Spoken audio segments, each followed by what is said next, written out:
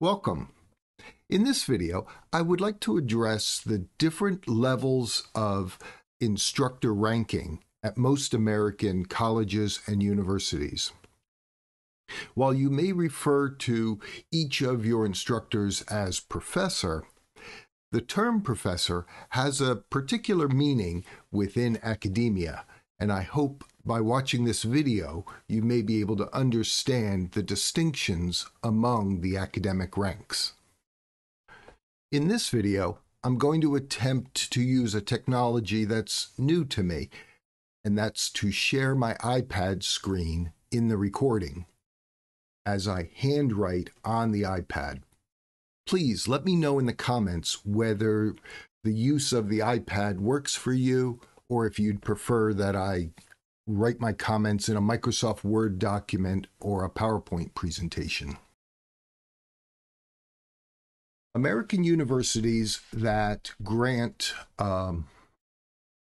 postgraduate degrees, such as a master's degree or a doctoral degree, sometimes make use of graduate teaching assistants. These are students usually pursuing a doctoral degree that offset their living expenses by contributing to the teaching and teaching one or two classes each semester. You may find at universities that have very large lecture sections that a professor presents the lecture, but is then supported by a half dozen or 8 graduate teaching assistants who offer office hours, tutorial services, and grading for the students.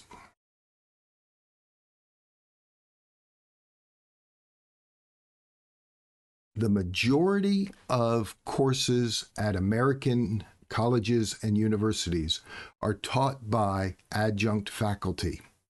These are part-time employees who hold the same academic qualifications as the full-time employees, but either have a full-time day job that allows them to only teach evening or weekend courses, or they are partially retired from their career employment and are transitioning to full-time retirement.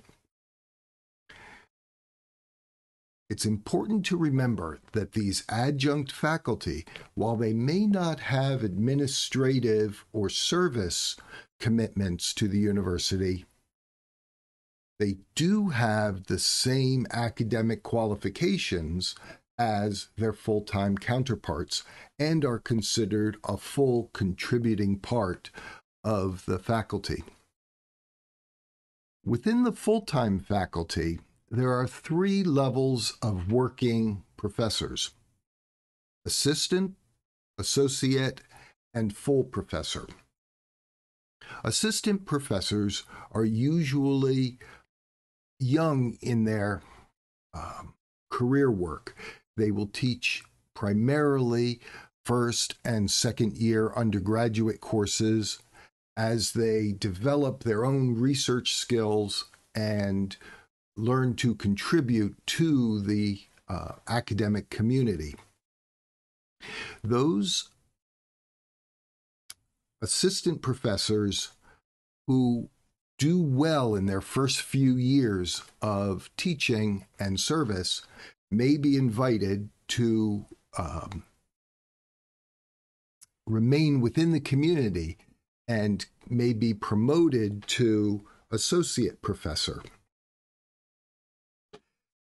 The associate professor, also a full-time employee, is expected to expand their commitment to administrative responsibilities, service responsibilities, and personal research activities. While really just a slightly higher rank than assistant professor, the associate professors are probably also pursuing tenure, which allows them greater academic freedom in the classroom without fear of being released from employment. I've observed that many American universities have reduced the number of tenure appointments that they have within their systems, but the tenure still exists in America, and it's the associate professors that are seeking the tenure so that they don't have to worry about long-term employment. After associate professor, and once an employee has been granted tenure, they may be elevated to the full professor rank. Full professors are generally the senior faculty within each department or college within the university and have significant administrative responsibilities beyond their classroom teaching responsibilities. They often lead committees and serve as an interface between the teaching faculty and the full-time administrators of the organization. Within American colleges and universities, beyond the rankings of assistant, associate, professor, some faculty may be identified as a distinguished professor. This is usually a position that's identified because a donor to the institution has endowed the chair, allowing basically paying for the salary and research costs of employing that particular professor. Once a professor reaches the stage in life where they wish to retire, they may be honored by their colleagues as an emeritus, or emerita for women, emeritus for men, emerita for women. This is a particular compliment to the retired professor, generally only granted to those who have for many years, usually much more than a decade, have held the rank of full professor. And it comes with some particularly interesting perks at most institutions. While often no salary is associated with the position, usually Professor Emeritus or Emerita may keep an office, may have full access to the library and other information services of the institution, still receive a parking pass, and just the other little niceties that make it easier to work within an organization. The emeritus is not a rank, but it's an honor granted to a full professor who had served the institution well and has been nominated by former peers to the emeritus position. In addition to the official professorate within your institution, you may find your classes being taught by a visiting scholar.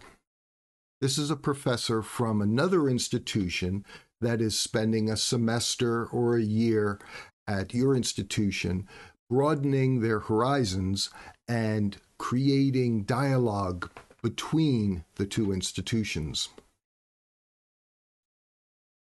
I hope you found this video helpful.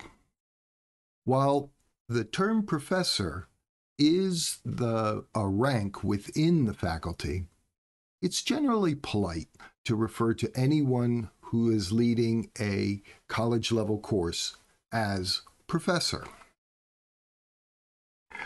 Some of faculty will prefer to be identified as doctor because they hold a doctoral degree, but to call someone doctor or professor is equally polite.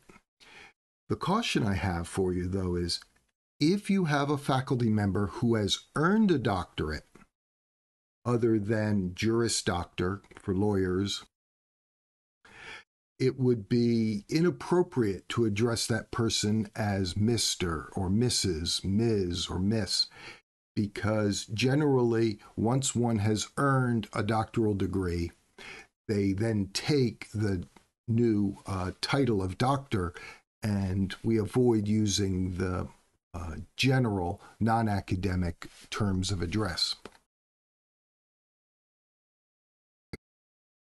I hope that you better understand the ranks of the professorate and that you feel more comfortable in addressing your faculty.